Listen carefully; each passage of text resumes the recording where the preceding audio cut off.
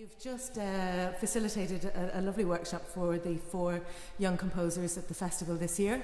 I thought you might tell us a little bit about your approach to running what is quite a short an hour and 20 minutes forum for 4 composers. It was very concise, and I knew if we were going to get the most out of it for the composers and for the quartets, we had to really be efficient in our use of time. So, you know, the hour and a half divided up into just 22 minutes. So it's a bit of preamble at the start. I didn't want to get in there myself at all. So I thought, you know, we managed to rearrange the stage so that the quartet were set back. The composer could sit beside me at the side.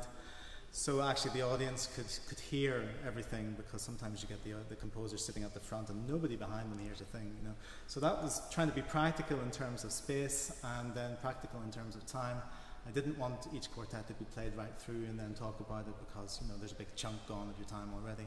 So we just divided each quartet into 2 or 3 bits, and then we would talk about it and try and keep the points very pertinent and not about, you know, those nasty little details that sometimes just get in the way, like, you know, what do you want to do with this piece of articulation, or, you know, the nitty-gritty, which would really be best done in a proper rehearsal. I wanted to try and get a sense of a rehearsal taking place, but not too in depth, if you understand, so we could do something manageable. So I think that's what we did.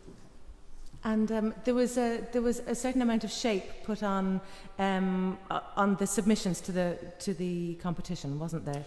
Well, yes. I mean, I told Francis this actually, rightly or wrongly. I personally feel that's a hindrance.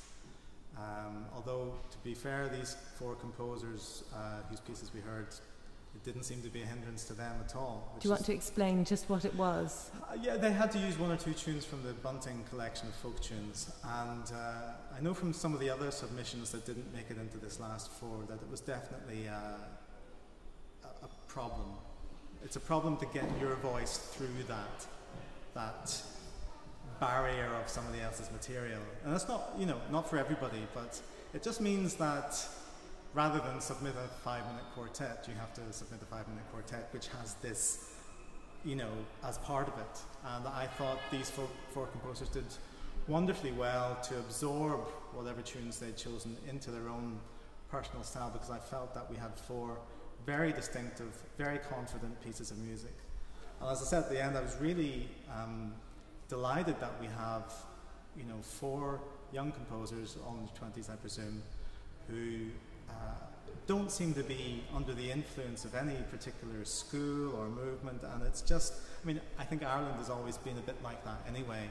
The generation between them and me, I think, is a little more sort of herd mentality in a way, actually. It's not everybody, there's a few composers, you know, but it was lovely just to see 4 very distinctive, consonant voices. And of course the performers, you might like to say a little bit about the quartets that played. I thought they were all fabulous. I have to say, they all came totally prepared, felt like the music was completely under their fingers. There was no faffing around with, I mean, you know what it's like, you go to workshops sometimes. I've been to workshops where the ensemble is reading the music for the first time, and, you know, nobody gets anything out of it apart from, you know, the ensemble getting a run through. They all came, they were all totally prepared. It was super, it really was. Lovely, thank you so much. Thank you. That's all.